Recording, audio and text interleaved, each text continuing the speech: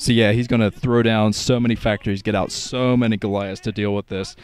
And Stork could be waiting a little bit too long to utilize these carriers. I think he's trying to utilize the element of surprise, but there's absolutely no surprise for Flash. He's scanned that at least twice by now. Okay, a couple of carriers out, but 4 Stargates pumping those carriers. So if Stork keeps up his upgrades, he's going to be able to overwhelm Flash. Flash still not doing anything about that 10 o'clock base, so I don't think he knows about that at all. Hidden Ninja Expo. I love Ninja Expos. But another factory coming out for Flash. A huge army moving out for Flash. This is a massive army. And he might be able to catch Stork with his pants down before he can get out enough carriers to really make the difference. And Stork, he scouted this with his observers, so at least he knows this. Flash is coming his way. Flash trying to head off these troops from Stork. If he boxes Stork in, he's going to be able to drill through that with siege tanks. Not to mention a huge Goliath troop that can deal with the carriers still. Oh, man, Stork is biding his time, waiting for the right opportunity to strike with these carriers. He doesn't want to lose all of his interceptors to these Goliaths. I'm pretty sure, yeah, he knows about the Goliaths by now. He has had his observers in the area. Oh, man, the carriers are moving out. Stork, oh, man, since Flash was going for his natural, he's going for the counterattack, but he's going to have to fight through a huge wall, and Flash deciding to fall back with most of his troops. He has some troops left at the natural to do some damage, but Stork might be able to fend that off with his carriers. Coming in with a shuttle, but it looks like the shuttle is going to be picked off by the Goliaths. And the carriers taking care of the troop from Flash. Stork moving into the natural area, but Flash, he has so many troops rolling in, so many tanks. His pretty much 3/4 of his army has not met Stork yet, so Stork could be boxing himself into a corner. Stork could be completely fried here by siege tanks. So the tanks sieging up, and it looks like Stork deciding to back off. That's the smart thing to do. He would have been completely creamed if he had stayed in that area next to Flash's natural expansion. Okay, Flash is still economically behind. Well, Stork took the 2 o'clock base as well, so some huge macro game from Stork, coming in with all of his Dragoons to pick off the Goliaths. That is his main goal, to pick off these Goliaths to keep the interceptors from going down. So I think he lost most of his Dragoons in that attack, but yeah, now he can come in with so many carriers, picking off the Goliaths one by one. Stork fighting Flash back, but Flash has done a great job keeping up the troop count so far in this game. And he's had some smart thinking with that block next to his natural as well. So Flash is definitely not out of this game yet. He's being heavily out-macroed. And if he doesn't get another base, at least doesn't cause some economic damage to Stork, he's going to be completely whittled down as far as troop count goes as well.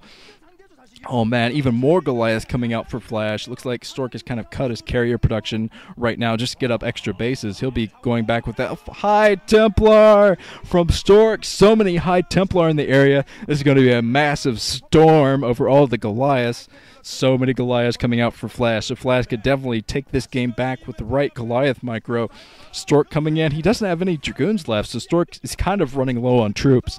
He's utilized most of his time and minerals to putting up bases, so he's going to get a ton of Dragoons out soon, but it might not be in time. Flash picking off the interceptor count. So many Goliaths in here picking off the interceptor count, and here come the backup Goliaths. So Stork in a pretty bad position with his carriers. Yeah, he's going to have to utilize those storms soon enough, but yeah, he's falling back for the meantime, falling back with his carrier troop. Coming in with some more Dragoons. He's waiting for a bigger Dragoon army, but Stork moving in with his High Templars storming over everything. So many storms from Stork over the entire tank line. There's still quite a few Goliaths in the area, but now Stork has so many Dragoons. He's able to keep up a huge Dragoon production. I'm sure he has a ton of gateways placed inside of his main and probably other places as well.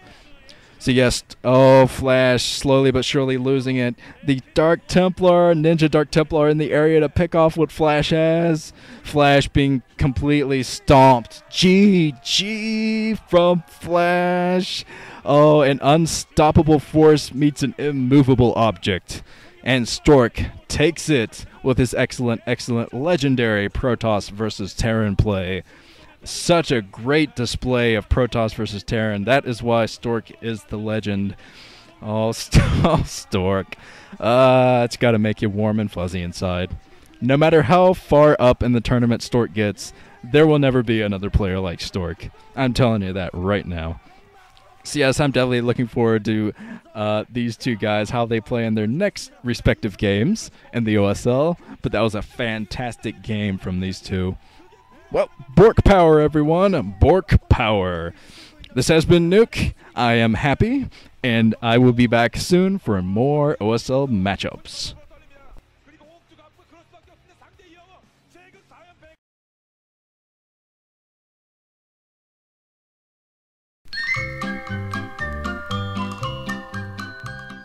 요즘에 신종블루 때문에 많이 인터넷 기사 보고 많이 걱정이 되더라고요. 저 중국에 온다니까 많이 걱정도 해주셨는데 주위에서 몸 건강히 몸조리 잘 일주일 보내고 돌아갈 거고 메달을 꼭 목에 걸고 갈 수 있도록 최선을 다하겠습니다. 네.